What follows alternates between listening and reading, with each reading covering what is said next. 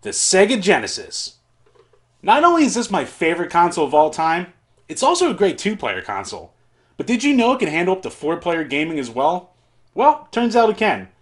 Hi guys, Jim here from DrinkABeerandPlayAGame, and today I'm going to give you a quick guide for four-player gaming on the Sega Genesis Mega Drive. Let's get into it.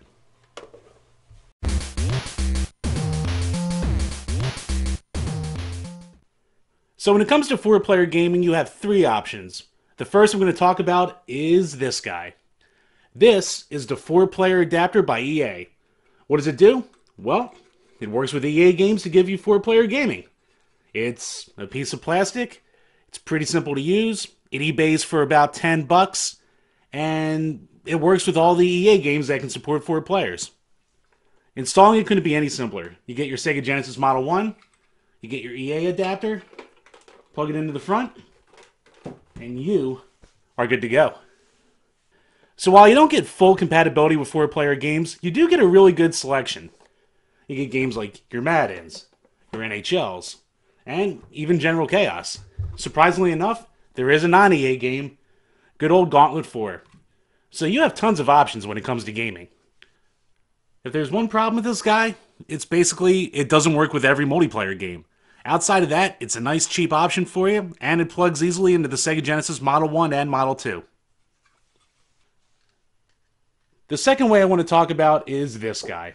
This is the Sega Team Player, the official four-player adapter for the Sega Genesis.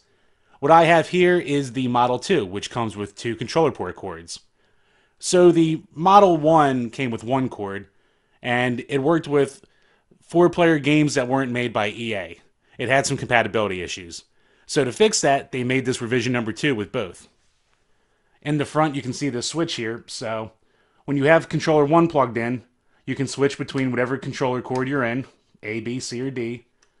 Putting it on multi lets you play with all the multiplayer games, and putting it in extra mode lets you play with all the EA games. Honestly, this is your best bet. On eBay, I was able to snag this for about $15. A good thing is that most sellers don't realize that there's two revisions, so you can probably pick this up for the same price you would spend on a revision 1. And honestly, there's no real reason to go for that.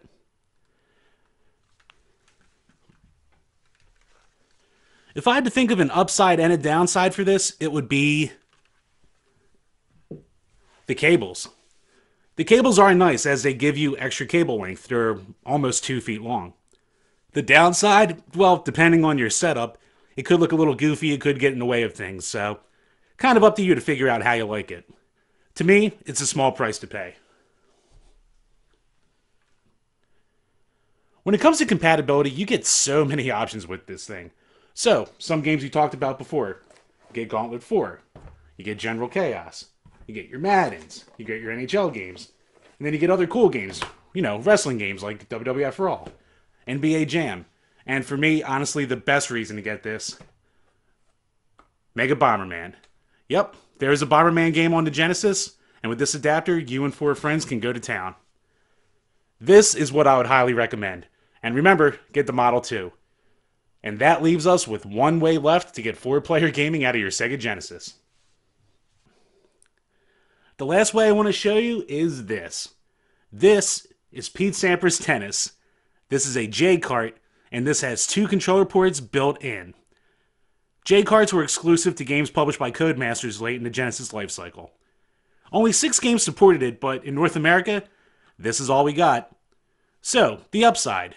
You're not buying any extra pieces. The downside. This is the only game you can play like this. Well, if you're like me. So, if you're around the world and you can get your hands on those cool Micro Machines games, go to town. You can get this on eBay card only for probably the $5 to $10 range. And if you want to get it complete, it's like $20, so screw that. I got it with the box, so it was like $12, which isn't bad. It's an okay game, but I probably wouldn't recommend going out and getting this outside of, collectors. Well, guys, that'll do it for this video. If you enjoyed it, please make sure to give it a thumbs up, leave a comment, and better yet, subscribe. Did you guys play any four-player games on the Genesis? And if so, what are your favorites? Let us know below. We love talking to you. Until next time, guys, cheers.